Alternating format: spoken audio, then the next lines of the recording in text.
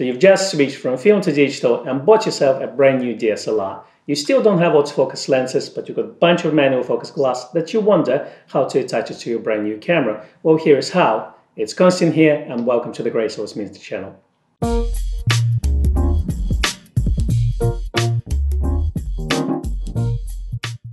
So first things first, most of the manual focus Nikon lenses don't have electronic chip to tell the camera what lens this is. So when I attach this lens to the camera, unfortunately the camera doesn't know what lens is attached to it. So first thing we need to do is actually to give this information into the camera. So in this case, I need to tell the camera that this is a 35mm lens and the widest aperture is f1.4.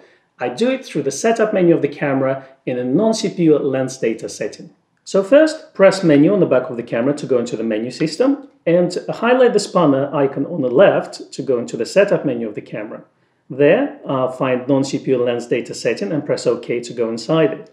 In there, you can create up to 9 profiles for all manual focus lenses that you already have, and I would recommend to start with the widest focal distance and go to the longest one. That way, it will be a lot easier and more logical to switch between different profiles. In my case, I will set up 3 profiles for 3 lenses that I have here, and it will be 35mm 1.4 lens, 50mm 1.8 lens, and also 85mm 1.4 lens. Let's start with the 35mm 1.4. So lens number 1, let's choose focal distance. In this case, it's 35mm.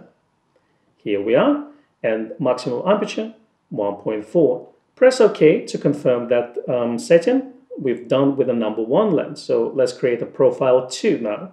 And that, in my case, will be 50mm 1.8. So we'll choose 50mm and 1.8 aperture.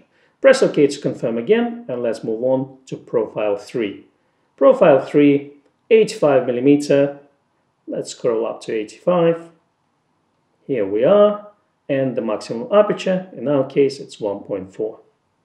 And that's it. Job's done. All you have to do now is to go into the same setting and choose the correct profile for the lens you use. But you can also take it to the next level. For quick access, you can also create a shortcut of the lens non-CPU lens data setting and add it to my menu section of menu system of the camera. In order to do this, we need to press menu on the back of the camera. In menu system, highlight the bottom left icon, which is called my menu, and then there choose add items. In this setting, we need to choose the menu from which we want to add the shortcut from. In our case, it's a setup menu. And then there, we need to find non-CPU lens data setting. Click OK on that to confirm and press OK again to add it to my menu.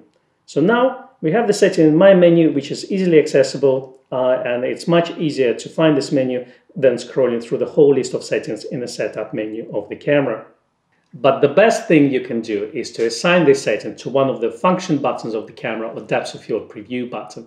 That will allow you to change the profiles of the lenses that you use on the fly without going into the menu settings of the camera. To do this, press menu on the back of the camera and highlight pencil icon on the left to choose custom settings menu. There, highlight F for Freddy controls, and then there choose F1 function, which is called custom control assignment. In there, choose either depth of field preview button or function 1 button, click OK on that, and find choose non-CPU lens number setting in there. Once you found it, press OK to confirm. So now, when shooting, press function button to see what lens you use, so 35 1.4, and if you want to change it to a different lens, just use the back wheel on the back of the camera to change the profile. Few things to be aware of. Once the lens is attached to the camera, you only will have access to manual mode or aperture priority modes only. Shutter speed priority, P mode, or any other automatic mode won't be available. In terms of metering system, you will get access to center-weighted metering and spot metering only, so keep this in mind. Please note that non-CPU lens data setting is only available in semi-professional and professional Nikon lineup.